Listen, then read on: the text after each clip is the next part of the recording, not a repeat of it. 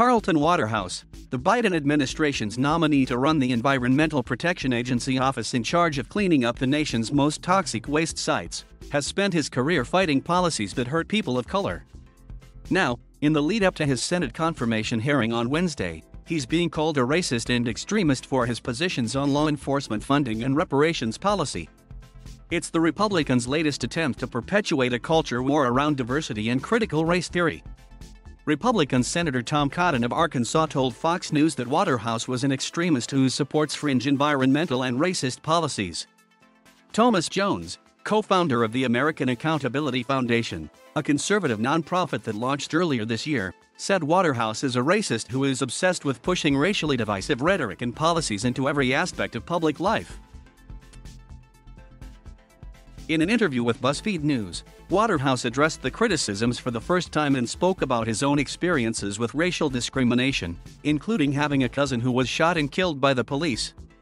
These experiences have indelibly shaped his work. He's fighting for everyone to breathe clean air and drink clean water, especially people of color and low-income communities who disproportionately live in the shadow of pollution. In response to the attacks on his character and work, Waterhouse said, "Those kinds of distortions just misrepresent really what I've fought for and the kinds of things that I've been advocating for." The criticisms come as the Biden administration has aggressively pushed for all agencies to prioritize environmental justice, creating a new White House Environmental Justice Interagency Council to bolster the government's progress. As part of this push, earlier this month the EPA released a report showing how climate change disproportionately impacts people of color. But the clash surrounding Waterhouse's confirmation also comes as conservatives have increasingly been misappropriating conversations on equity to weaponize them against Democrats. Environmental justice advocates who support Waterhouse's nomination say he's gotten extra heat for being black and advocating for black people.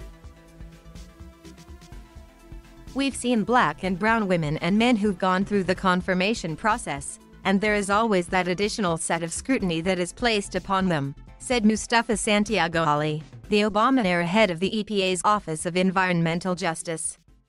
"It's unfortunate when people are not willing to also highlight the amazing things that people have done to help to make their country stronger, to make their communities stronger."